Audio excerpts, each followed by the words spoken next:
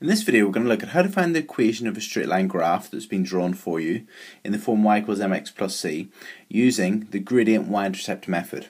Okay, so let's start off by looking at y equals mx plus c. So y equals mx plus c, the m stands for the gradient of the line and the c is the y-intercept. So if I had this line here and I wanted to find this equation, the first thing I'd actually personally do is find out the y-intercept. So the y-intercept is where it crosses the y-axis, so it crosses the y-axis at 1. Okay, so it's going to be y equals something x plus 1. Now let's work out what the gradient would be. Well, the gradient, remember the gradient is a measure of how steep the line is, and it's found by going across. If you choose to point, go across one and see how many you go up or down. So if I choose this point and I go across one, I go up 2. So the gradient is 2 because you've got 2 squares here. So the equation would be y equals 2x, so 2 is the gradient, y equals 2x plus 1. Okay, let's work out the equation of this line.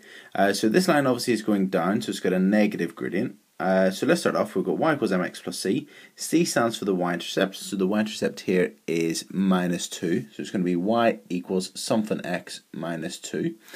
And then let's work out the gradient. So if I choose a point, let's choose this point here. If I go across 1, I go down 1, 2, 3.